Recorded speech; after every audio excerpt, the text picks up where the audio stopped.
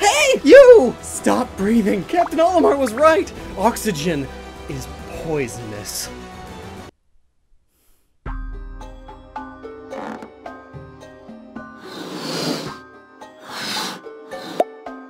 Remember Pikmin 1? Jeez, what was that, like 2001? I was 7, and it was all about Captain Olimar's first crash landing on the planet which we later discover is Earth. And upon learning that, we discover that all of this explains so much about not only the world we see in Pikmin, but possibly our own world.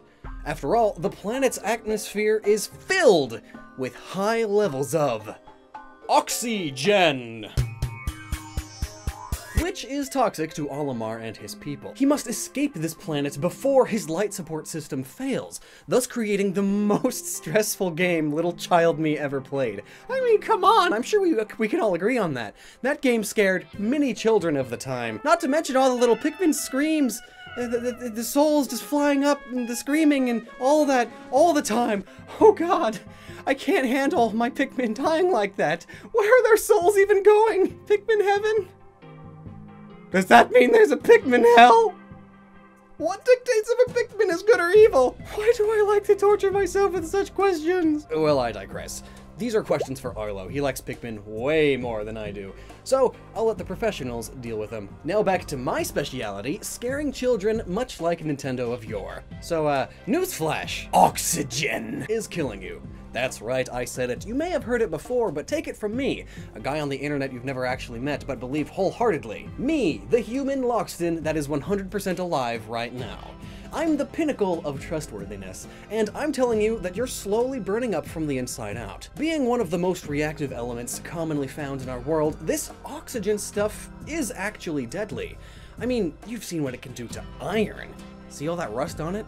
All caused by oxidation. Oxygen is one of the major components of human life. Heck, most carbon-based life. Well, all carbon-based life that we've encountered thus far. Now you're probably sitting there telling yourself, Loxton, you're a fool.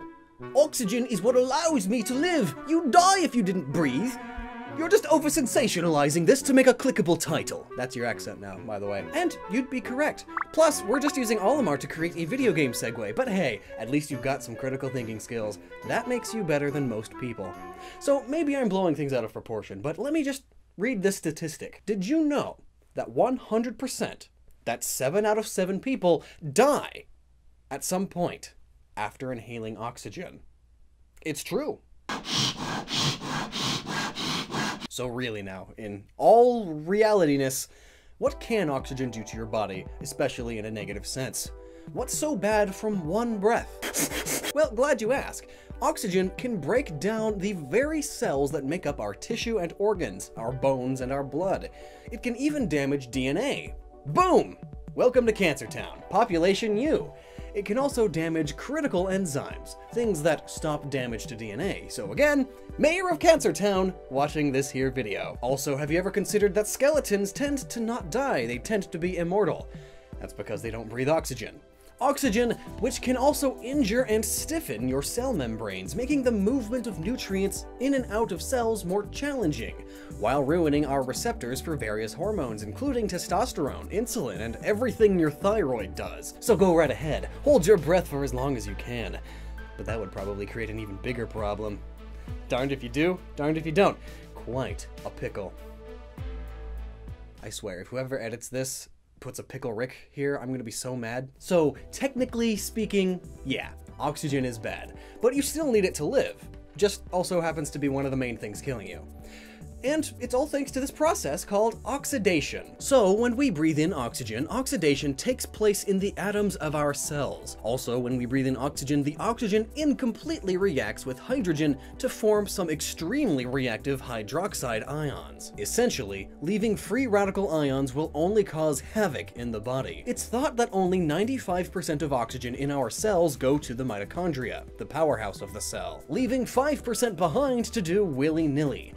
Usually very bad things. This is the reason why we have antioxidants. Antioxidants prevent the oxidation of body cells by reacting with the hydroxide ion before it even reacts with the body cells. But the production of such antioxidants does not always meet the requirements, and this is when the hydroxide ions, which are left out, start reacting with the body cells. Long story short, this reduces the lifespan of the human. Which I am. And heck, really anything that breathes the stuff. Then you may wonder, why do we need oxygen in the first place? The answer is that we need energy. We eat our food to get energy, but food doesn't get converted into energy on its own. The oxygen atoms help break down food to release energy. You know how if you leave food out for too long, it goes bad and rots away? Oxygen helped with that, and it does so in your body too. Respiration is defined as the breakdown of food or glucose into energy in the presence of oxygen. This equation. It must be kept in mind that this reaction does not occur in a single step, but by a series of steps. The ATP in that equation is the energy. Notice that there is the triphosphate, which means that the phosphate group was added. This shows us that the above chemical reaction does not occur in a single step. For all you chem nerds out there, I hope I didn't screw anything up. And hey, sorry for making you learn stuff. So this oxygen, this nasty, toxic byproduct of plants, is killing us. Just really, really I mean, if we didn't have to breathe oxygen and oxygen didn't exist, we may very well live past our hundreds. It's somewhat impressive how something so small as an atom is taking us down from the inside. Kinda sucks that our bodies rely on this toxic gas. Back to Pikmin though, we see a world where humans have died off. Most likely because of ourselves, honestly. Climate change, war, pestilence, overabundant social justice, disease. But really, an increase in oxygen could also have been a major factor here. Much like before us humans. Myself included. The world was once a huge forest, littered with plants. The oxygen levels thus were much, much higher. But unfortunately, this thing called oxygen was too toxic for many millions of years. Until, that is, one enterprising organism created an oxygen defense. Thankfully, it wasn't too hard, as back then they were being assaulted by ultraviolet radiation constantly. Mutations every day on the dot. Fun fact! Radiation and oxidation are actually very similar. This gave the organisms the basic tools to create a rudimentary defense, much like our modern-day antioxidants. So go ahead and eat a plant, because they're killing us. Think a vegetarian. They are doing their part to save the human race. Or no, meat eaters too. Gotta breed lots of cattle to feed up. And they suck up a lot of deadly oxygen as well. And the deforestation for more cattle farms is helping lower oxygen also. Nice! No, not nice. Global warming. Ah! So just like our need for this thing that's killing us, life is all about balance, I suppose. Back to Olimar real quick though. Maybe because of how small Olimar is, it actually is dangerous for our normal levels of oxygen to be breathed by him. I mean, he turns into a plant if you fail your mission, so there's that. Well, that was a quick video. Let me know if you like this faster format down below, and hey, got any ideas or theories for videos that would work like this? Let me know down in the comments, or join the conversation on Discord, link down below. I actually interact with everyone a lot more on Discord than I do in the comments. I should get better at that. I read a lot of them, but I want to respond more, but never stop using your noggin.